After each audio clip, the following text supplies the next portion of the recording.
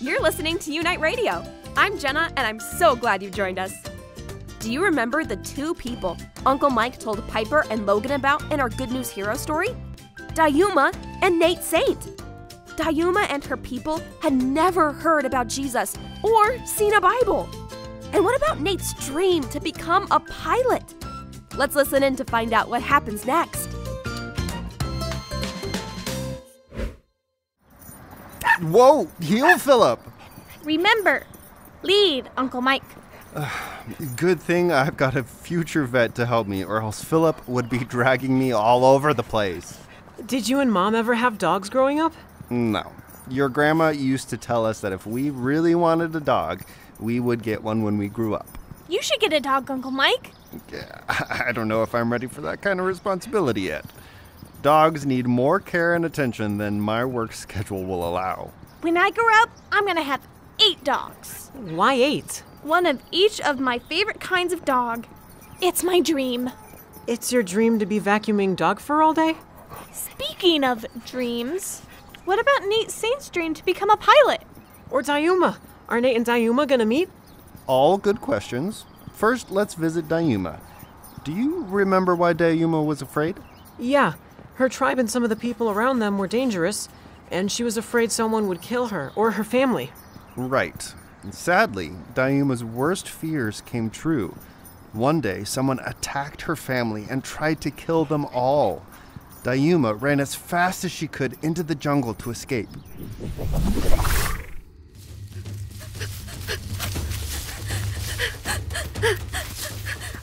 I don't see the attackers anymore. I'm safe for now. But what do I do? What do I do? I can't stay here. If the attackers know I'm alive, they might try to kill me again. Coati, outsiders, maybe they can help me. But my people warned me that the Coati are dangerous and will hurt me. But I can't go back home. I promised myself that if my family was ever attacked, I would run away forever. Nothing could be worse than the spears. I have to take my chances with the Coati. Help! Please, someone help me!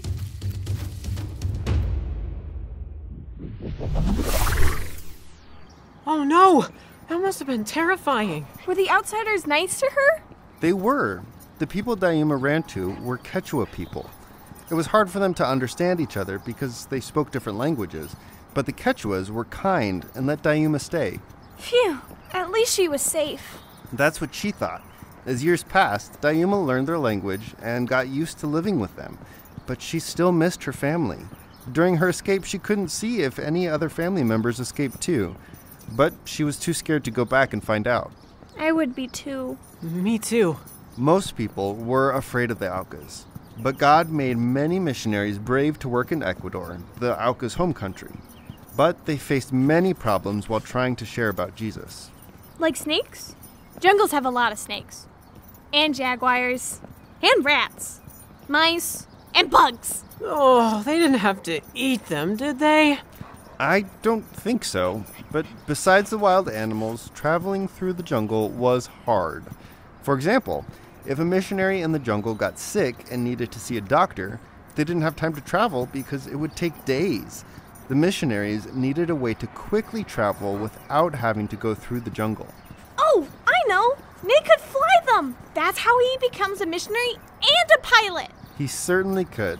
When Nate grew up, he got a pilot's license. But he didn't think he could be both a missionary and a pilot.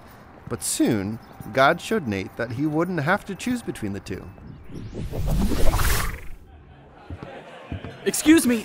Hey, excuse me, are you Hank? Who wants to know? My name's Nate Saint. I'm working with the Christian Airmen's Missionary Fellowship, and I need... sir? Are you okay? Fine. What do you want? Well, I'm repairing the missionary airplane that got into that crash a while ago. Yeah, I heard about it. What's that got to do with me? I need to go to El Real so I can make the final repairs at the crash site. I don't have my own plane yet, but I heard you're willing to take people there. Hey, forget about it. It's too far, and I don't feel like it. Well, I don't think you're in a place where you could take me right now, but please, my friends and I need a pilot. Listen, pal, I already told you. I'm willing to pay. Oh, well, why didn't you lead with that? How about this much? Not enough. I need double that at least. Double? That's absurd. Well, good luck finding another pilot willing to take you out to the middle of nowhere with an awful landing strip. I know you missionaries don't have anyone else. Fine, but only if we leave tomorrow. Works for me. Thanks, kid. Is this what missionaries deal with every time they need to get somewhere quickly? Rely on shady pilots who charge far too much money? It's a good thing this isn't a medical emergency. What would happen if I had to take my sick child to a doctor and I had to pay someone like Hank to fly us? A good pilot could mean the difference between life and death. Lord, you haven't given me any desire to preach, but I still feel you calling me to reach people who have never heard about Jesus. And you've given me the skills to be a pilot. I will be a missionary pilot for you. Oh, it's so cool how God uses people with lots of different talents to make them good news heroes. It is, isn't it? What did Nate do as a missionary pilot? Mostly flying. Nate flew all sorts of things. Nate became a jungle pilot in Ecuador. That's where Dayuma lives. Did they finally meet? Well, not right away. When Nate and his wife Marjorie, or Marge, first arrived in Ecuador, they had a lot to do. Marge was in charge of the radio. The radio was how missionaries contacted others outside the jungle. The missionaries would tell Marge what they needed, whether it was a ride or a delivery, and Nate used his small yellow airplane to help missionaries travel quickly and safely, and he brought them supplies like food, medicine, and even animals. Nate flew animals? He sure did. Sometimes Nate tied donkeys and goats in the airplane to deliver them. Whoa. That's awesome! Was it dangerous? Sometimes. Nate and Marge heard stories about the violence and danger. The stories helped Nate make wise choices when he was flying, but it didn't scare them into quitting. Nate and Marge loved the people of the jungle and wanted them to know Jesus. Even the Aucas? Especially the Aucas. This love God gave Nate for the Aucas seemed strange to many of the local people. Soon, they found out how much Nate cared about them. Nate! Marge? What's wrong? A mob is gathering! Some men are angry at another tribe in the jungle, and they're planning a surprise attack. Oh no! Whatever they've done, attacking them for revenge won't fix anything. Nate, you have to stop them. They won't find me very convincing. When they get angry and set on revenge, nothing can stop them. But maybe there's enough time to warn the other tribe. Marge, grab the megaphone.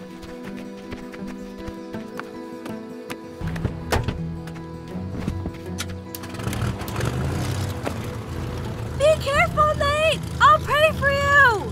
Thank you!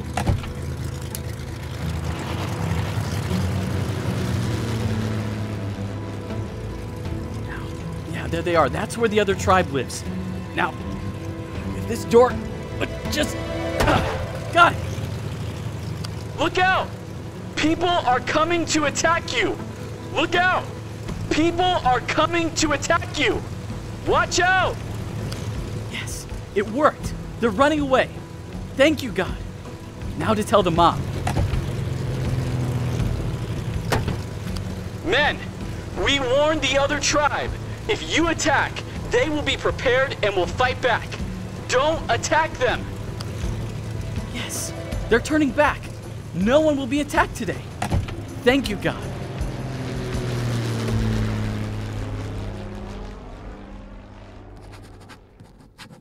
Anything else we need to tell my parents? Besides today's adventure, of course. Won't your poor mother have a heart attack when she reads about you opening the plane door in the middle of a flight? Not my mother. She always encouraged our strange adventures when we were kids.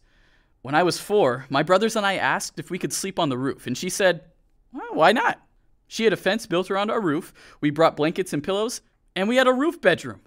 We could sleep under the stars whenever we wanted. It was beautiful. Oh my goodness. Another time, I almost froze to death while climbing a mountain in Yosemite National Park because I accidentally started following a bear instead of my guide.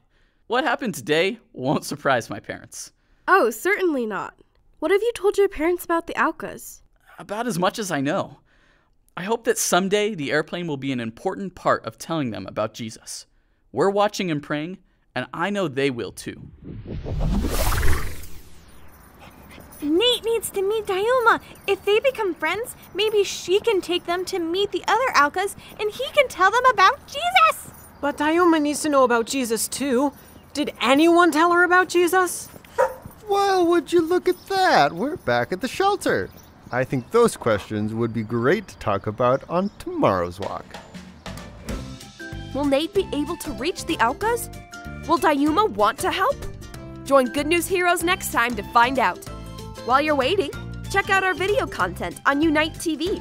The link to sign up for a free account with your parents' or guardians' permission is in the description.